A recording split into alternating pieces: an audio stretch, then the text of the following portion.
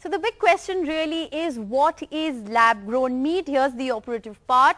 It is cultured meat that is produced in a bioreactor, most significantly without the slaughter of any animals. So that is what is meat. How is it really produced? Well, the animal stem cells are essentially used to create the meat. A sample of the cell is taken to grow this meat in a lab. Where is it being currently used? That's interesting. Chicken cells that are grown in bioreactors have so far only been approved for sale in Singapore. Singapore is the only country where lab-grown meat is actually out on sale. You can go to a restaurant or even buy it from a market. How is lab-grown meat actually made? This is the other big question.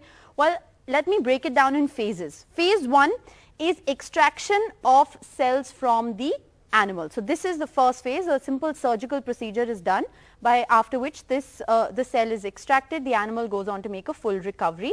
The muscle cells are then multiplied. So it's extracted in the first phase, multiplied in the second phase by feeding them essentially amino acids component 1 and carbohydrates component 2, all of this happening in a lab. Now once the muscle fiber starts growing, the result is essentially lab-grown meat. In phase 3, there is a tissue change induction, a process called tissue change induction which takes place in which you begin to grow different types of cells like fat and muscle for the meat. Moving on, what is the difference between plant-based meat and lab-grown meat? No, it isn't the same thing.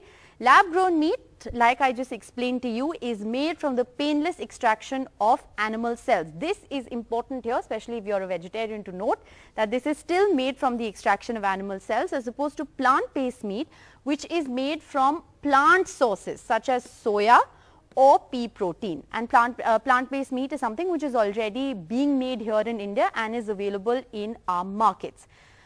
Well, what do experts say about lab-grown meat being environment friendly? We'll talk more about this, but they do say that it reduces carbon emission, it uses less amount of land and water, and also causes less pollution. An interesting aspect which we'll delve into is the fact that it may even use less antibiotics. Remember, farm animals are injected with a lot of antibiotics, which by virtue of non-vegetarians eating this meat goes into their body, which is causing antibiotic resistance. We'll talk about that in just a bit.